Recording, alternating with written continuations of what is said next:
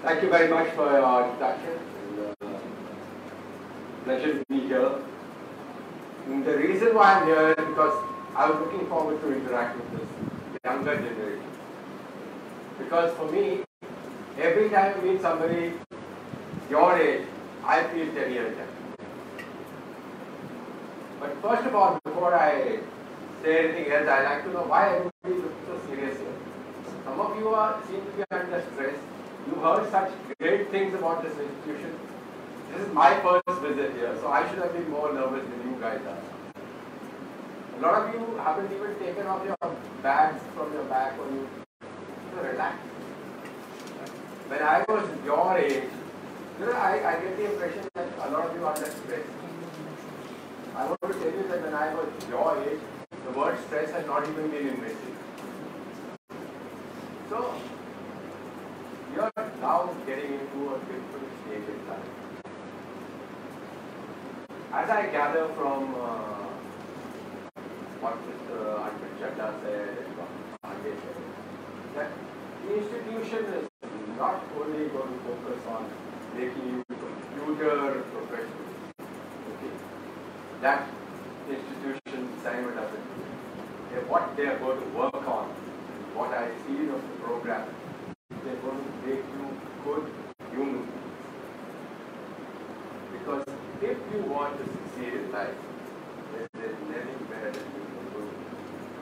The faster you learn that thing, and I learned it very early in life, that if you want to succeed, then learn the part of the system where you are grown, this institution can offer you today. So first of all, before we go any further, let's have a big smile, man. Because unless you learn to smile, you will never face the challenge. When I went to school, I remember somebody would come in the morning, open my head, pour in some chemistry, another teacher would come and pour in some physics, somebody would come and pour in history. At the end of it, I was very confused. Right? Nobody talked to me about what is life all about. Today, we hear things like, how do you face your challenges? You know, you people have gone, you're all graduates, you have a legacy of families which have supported you, your early institutions have supported you. You're going to now have hand-holding from I.T.S. But they also go to tell you the challenge. Real life, let me tell you, is very scary. From the moment you leave your house in the morning or your hostel room, they start throwing challenges. You'll have challenges starting from road rage, rejection, rat race, meet targets. Those are the kind of things that you're going to face. So unless you absorb the realities of life, you will find that you become outstanding computer professionals, but daily life may not treat you the way you want to be. Successful, somebody's going to pick up jobs, somebody's going to be an entrepreneur, going to have a startup, somebody's looking at Zuckerberg, or somebody's looking at Warren Buffett. Those are the kind of role models I'm sure we all have. But then each one of them realized as they grew up that it was more important to be a good, responsible citizen, a good, responsible citizen. India today is racing, right? Last night I was watching this program on public TV on the economic war. Today, what I learned there was that India today is, besides being the fastest growing economy, is the envy of the entire world. Everybody wants to come and do business. Everybody wants you to come and assist them. Where we were looking outwards, now everybody wants to come to you. And you are the people who are going to have a role. You know, we've been through 75 years.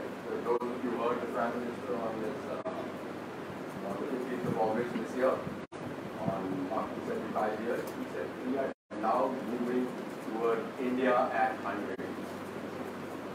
The people who are going to take you to that India at 100 are all the people that we have to grow up. You have to lead India into that 100. Your computer knowledge is going to become 5G now. So when 2028, 29, you're looking at being world leaders in 6G. All that application and all will be taught. But learn some of the values that are important. So far, so how do you do that? Where do you go? To some extent, your teachers will be there. Your parents will help you to guide you. Sometimes you will find you're all by yourself. So some of the things that you need to absorb that are the first of them is humility. Learn to be humble. It's the easiest thing in the world to be arrogant. I can be arrogant to the bus conductor. I can be arrogant to the person who crosses me on the road. I can be arrogant to my mother.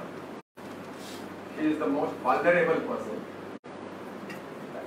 And I can be arrogant to my teachers because this morning I got up in the wrong place.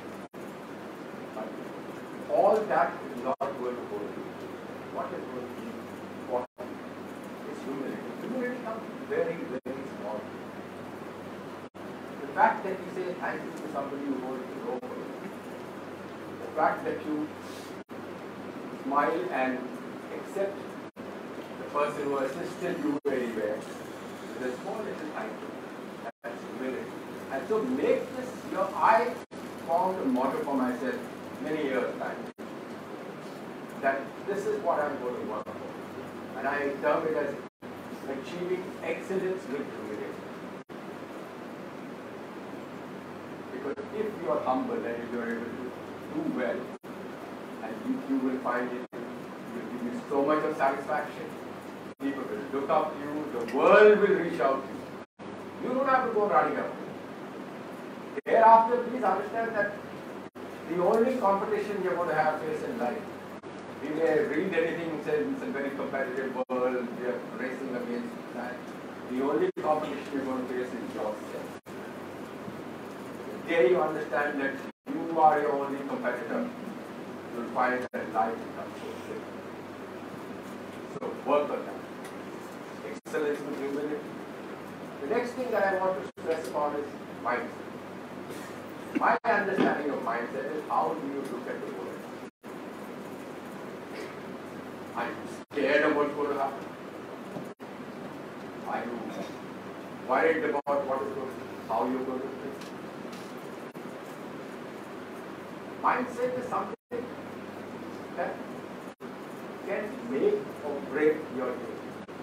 Can make and break your life. Mindset, absorb the good things. Adopt a growth mindset.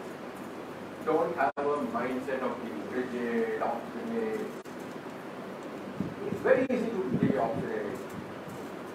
You know, I come from an organization where 40 years one saw human beings.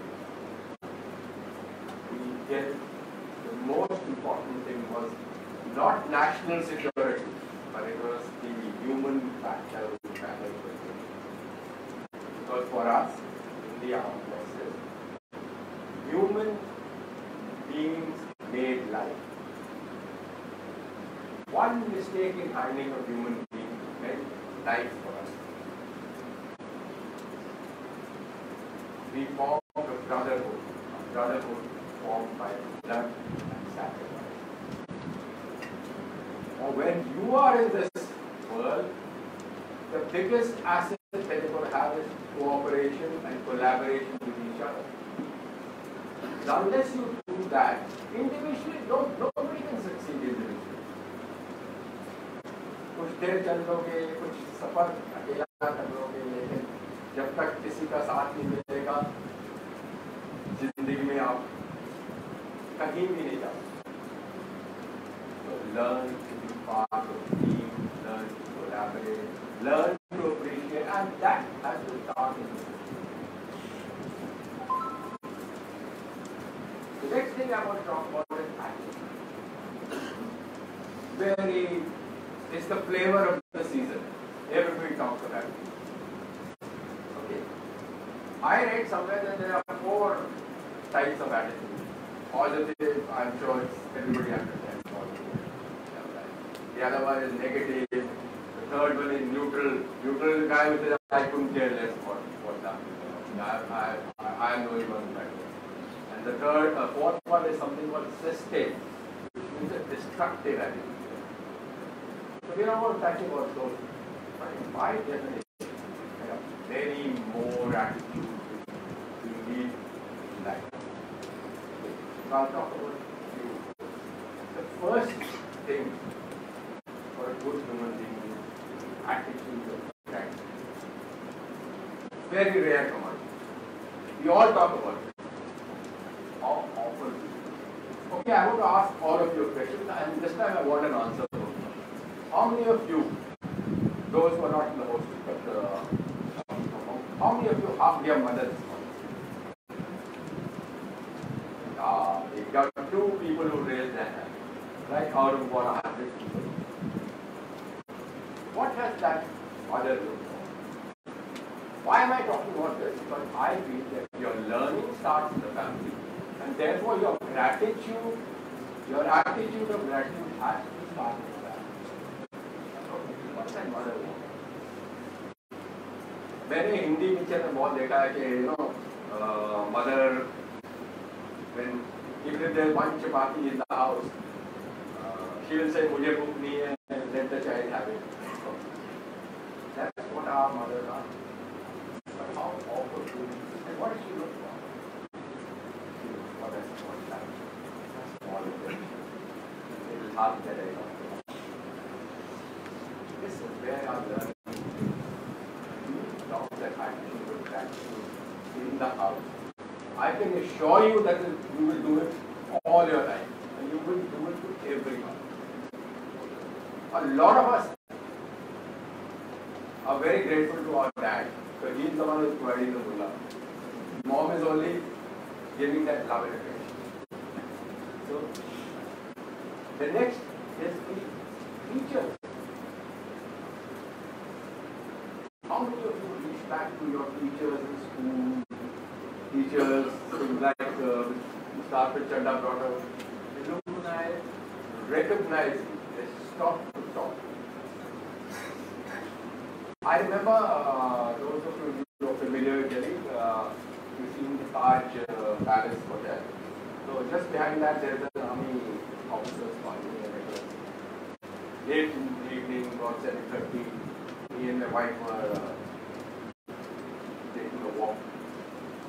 I saw somebody running across from the other side of the road.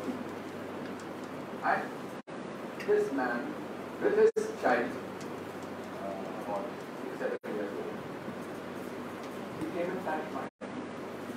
Okay. So I was taken back, not used to this kind of a thing, especially in our system, which is more. He had been my student at an institution called the Defense Services. He had now become a cricketer, and later on he retired in the army as army commander. Right? And he had that child telling him that ये uncle auntie है जिन्होंने मुझे जिंदगी में कुछ सिखाया. Okay, so it was not called for. I was taken back. My wife was stopped. But then that was his way of expressing his gratitude. Adopt this attitude of gratitude to the family, to your elder, to your teacher. Attitude again towards society. How care about मेरे को college पहुंचना है. Okay. I couldn't care less if I push a person on the road. When I am rushing, I am getting late. You're getting late, get up a little early in the morning. Start well in time. I know I have two sons, right? One is 40 now and the other one is 36. One is an entrepreneur, he's doing some startup thing. The other guy is a well-established lawyer. And he tells me, Dad, I have a case at the High Court at 10 o'clock. Right? And I said, Beta, it's already 4:45. How will you get to the High Court? 15 minutes lagte hain. So I know the way he would be driving, the way he would be least regard for society. So हमारी कई बार झड़प भी हो जाती है इस बात से, but then that's the way society is.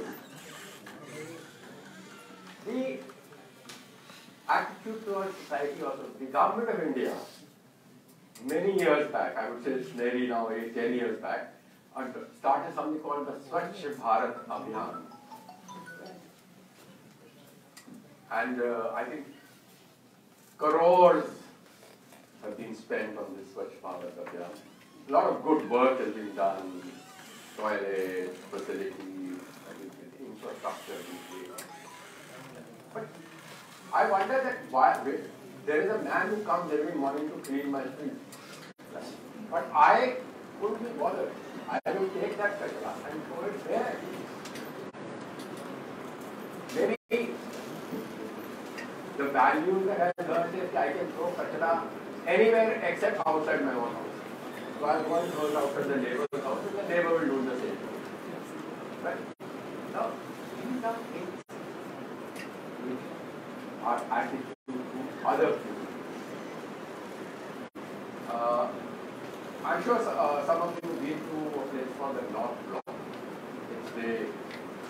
It's where the offices of the Home Ministry and the Finance Ministry are located.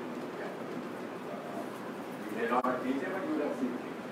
Now, the main archway of this building is inscribed in golden letters words of the person who designed that structure, 𝐀𝐳𝐢𝐥, and I quote what he wrote: "Liberty does not descend on people. People must raise themselves. This is a blessing earned before you can enjoy it." Very profound words written nearly a century back. What was conveyed? Be aware while you need to be aware of your right, joyful right, you must understand it. Which is the most important thing for a good. Sarkar will pump in money. They're going to take you to the moon, they're going to take you to Mars, they're going to take you to the 22nd, 23rd century, right? So, but they can't do it without God. Who's going to take them? You are the future of it. You are the future leader. My generation, we have done well, not done so well. They have let you down. We messed up the world. We made the climate so crazy that you guys are going to suffer the rest of it. Right? But it's your turn now to undo what has been done and to make amends and make this world a better place for yourself to live. My generation didn't have radios, transistors, television. I remember we had a cycle. Okay. So my generation worked again. We produced scooters, cars, aircraft, all these things. Right? To make ourselves comfortable. Now it's your turn. You want to make, we are going to give you this legacy. We want to give you a television, all kinds of games.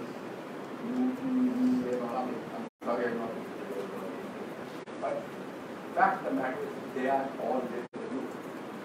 Are you going to just exploit it and relax? ये हमारी जायदाद है, इसको हम enjoy करें, और I go to work towards bettering humanity, I go to work towards bettering the country, I go to work towards making India the superpower that we want to see. And when we talk of superpower, I don't know the term in military terms. Military terms, completely superpower. That their job, right? Your job, yourself, economic superpower. And most important, you want people to reach out, world to reach out. That will happen when you become good, responsible human being, good, responsible citizen. You know, a lot of the things that I'm saying, each one is a subject by itself. But these are something which I feel that we need. And these are based on my own life experiences and reality. But just to add a few things on something which should go to good communication. One of the most important is good communication skills. If you are really a top computer expert, you can't express yourself, then I'm afraid you're not able to convey your message.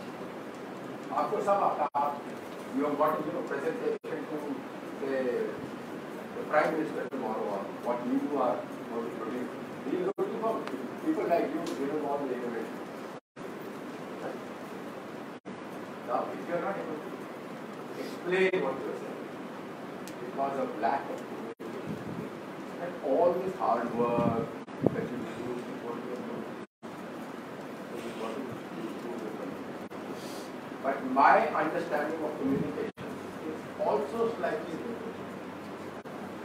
Communication is, I would say, 25% speaking, 25% your body language that you communicate, and 50% is your ability to listen to something. Oh, to put it in filming terms, भगवान ने हमको एक मुंह दिया, दो कान दिए. And you're supposed to speak only half of what you hear. Because when you go into society, you go parties, you go for seminars, you have interactive sessions, basically talking to people. Then you will be talking to आप अपनी कहानी सुना रहे हैं कि sir मैं ये हूँ, मैंने ये कर दिया, मैं ये करना चाहता हूँ, मैं कर सकता हूँ. After some time, the person or he may find an excuse to put it on his own. You learn to put it on what that person is looking for. Everybody has got something to learn. I said that I come for go for these sessions. I need to cover these TED talks. My intention is only so that I can learn from it. There's so much that I can learn from this. These are real life skills on body language and certain, maybe some other time we can talk each one of these life skills. Each one is something like that. At best, I want to tell you finally is that learn to be good human beings. Learn to be good citizens. You are responsible. Don't go out on the road and say कि सड़क कितनी गंदी है, कचरा कौन कितने डाला, you put it together. Nobody came from Mars. So your attitude to your family, your attitude to your elders, learn to support people. I can tell you that all these things come back. Every action of yours will be rewarded. Everything that you do in life is being observed by somebody else. So finally, my good wishes to all of you. I'm sure that I've been able to convey something and be able to do so. Let's I just want finally each one of you to take a vow to yourself that मैं जहाँ भी खड़ा हूँगा या खड़ी हूँ अपने से 50 foot ना कचरा फेंकूंगा ना किसी को